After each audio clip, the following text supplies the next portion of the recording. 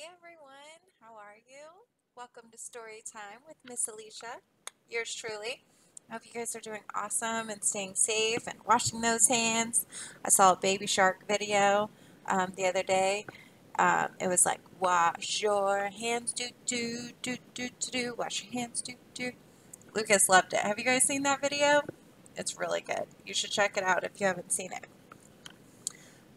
Today we're going to read Russell the Sheep. Have you guys ever met a sheep named Russell? Me neither.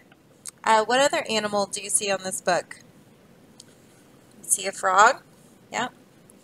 All right, this book is by Rob Scotton. All right, let's get started.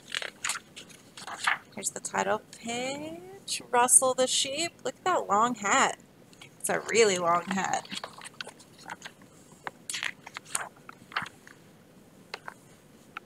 All right, let's see if you can see the pictures. Russell the sheep lived in Frog's Bottom Field. Frog's Bottom Field, maybe that's why there's a frog on the cover. Do you see a little frog in the picture? Yeah. At the end of a long, busy day,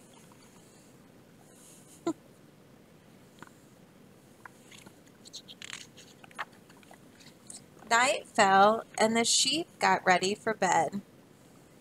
Soon all was quiet, except for Russell. No matter how hard he tried, Russell could not fall asleep. Has that ever happened to you before? You lay in bed and you just can't go to sleep. Well, poor Russell can't fall asleep. Maybe if it were really dark, he thought, I'd be able to sleep. But the really dark really scared him.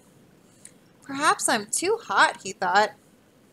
So, like, he took off his wool, and he says, perhaps I'm not. He looks cold. Russell pulled up a pillow. The pillow. How to use. But the pillow hopped away, hopping mad. That's not a pillow, that's a frog. Maybe I need a better place to sleep, he decided, and he went for a walk. It's a good idea to try. Russell spied the trunk of the rusty car. It was too cramped. He tried the hollow of a tree, but it was too creepy. Russell even tried sleeping on a branch, but it was too crowded. What's the sheep to do? How's he going to get to sleep? Russell thought he would never get to sleep, but then he had a brilliant idea. What if he tried to count things that would make him fall asleep? Counting. Russell counted his feet. 1, 2, 3, 4. Not tired? I guess I need more feet, he said. What's next?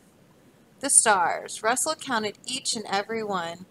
1, 2, 3, 4, 5, 600 million billion and 10. And Russell was wide awake.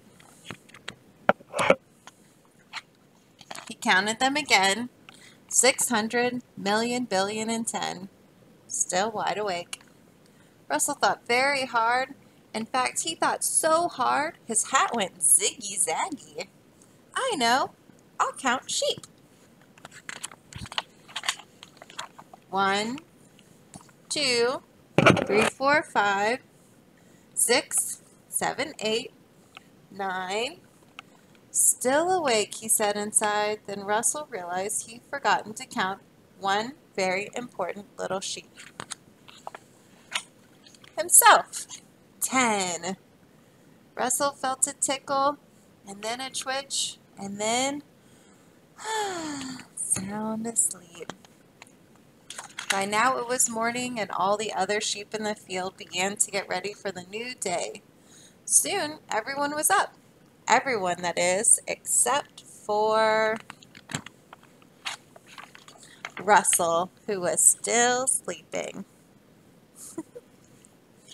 The end. So what kind of things do you like to do when you can't fall asleep? I actually try counting too. It seems to help me fall asleep. All right, I hope you enjoyed the book, Russell the Sheep. Hope you guys stay safe and wash your hands, do do do do do do. Wash your hands, do do do do do do. Wash your hands. All right, bye guys.